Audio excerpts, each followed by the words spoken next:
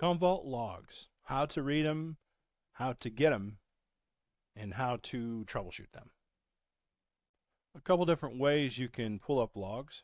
So the first way, the easiest way, I should say, is navigate through your directory. So the C drive, program files, Commvault, content store, followed by log files. If you scroll down here a little bit, you're going to see log files down here.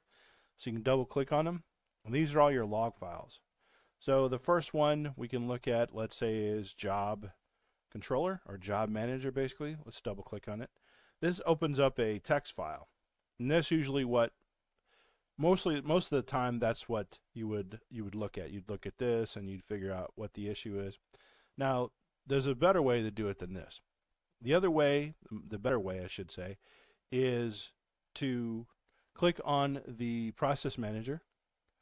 So click on the process manager and click on logging. So we're general, plugin, processes, services, logging, and then just right click on the job, the log you want to view, and right click and click on open log.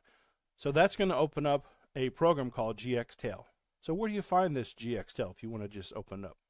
So GXTail is actually located in your base directory. So C drive, program files, Commvault, content store, base. Inside base, there's a program called GXTail. So GXTail is essentially what that is. That's a way you can read your files. Double click on it. That's essentially GXTail. So if you wanted to say do it this way, you would click on, if you wanted to import a log, let's say, you click on File, maybe Open, and you're looking for that log file. Log file could be C drive,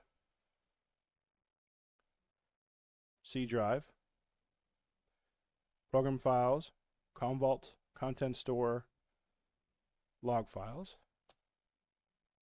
and then whatever log file, job, let's say job manager, right? So you get the same thing essentially. Okay. Now how do you don't want to scroll over all the time, look at your logs and all that stuff. Well, you can either go to view, you can go to options, which is word wrap, or just hit the W, and then you go. If you wanted to look at the logs, so you're looking at them, you're like, I have no idea, I'm just a new person to Commvault, I have no idea what I'm looking at. A lot of times what happens is the job manager starts everything. The job manager will tell you what the error is. So if you scroll down a little bit here, and let's go to one, let's close this and go to one that actually has some of the blue and colors and all that stuff on what's really going on. So if we scroll up a little bit here, say job manager, okay. So leader has not completed yet. Fine, error. There's a failed, okay. Scroll down a little bit, errors.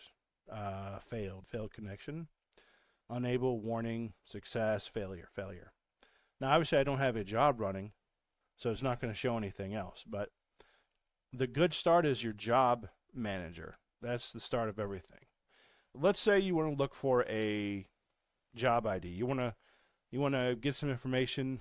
Let's say you're looking for, I don't know, the word loader. Or let's say this job ID. That's a job ID, right? 3204, excuse me. You go to options. Actually, you go to edit, markers and filters. And then you could just, let's change the color to say, let's say this color here, this turquoise blue. Put your little job ID in there. And then you just push OK. And you see all the job ID. And if you're looking for something specific, it can tell you that. If you're looking, let's say you're looking for a word or a phrase or something, let's say this right here. This is a word. You're looking for that. Edit, markers and filters, and put that in there. Let's say that. So everything is highlighted exactly what you talked about.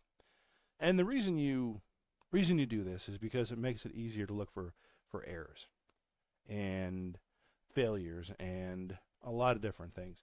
Now, if you wanted to look for logs or send the logs, let's say, to Commvault for any reason, what you would do is you'd right-click on the ComCell ID, right-click on it, and you click on All Tasks, and then Send Log Files. And then you would highlight, you would, pick a job ID, or in this case, it's sending logs from everything. This is just going to send all the logs from the ComServe, Media Agent, or whatever. Now, the ComCell information is here. You can click on a couple things.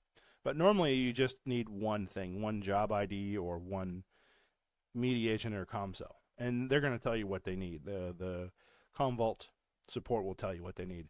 So the notification is going to be sent to this email. So whatever the email here is, it's going to be sent to. So it'll be like support@commvault.com or whatever the email address is when they have it on file, whatever the email is for Commvault, they're going to send that out. Now, if you want a specific job, you're going to right-click, you're going to view job history, and you're going to click OK. Let's say everything. Let's say jobs, whatever. Push OK. Now, these are all the jobs I've run on this ComCell in the past however long. Now, a couple different things here. So you can right-click on this, and you can send this job as well. You can send it to Commvault, let's say. Same thing, job ID, logs, everything is pretty much highlighted, notification, and it's going to send out. You push OK, it's going to send it out to Commvault. We're not doing that because we're just not. So if you want to view the logs, you right-click and click on View Logs.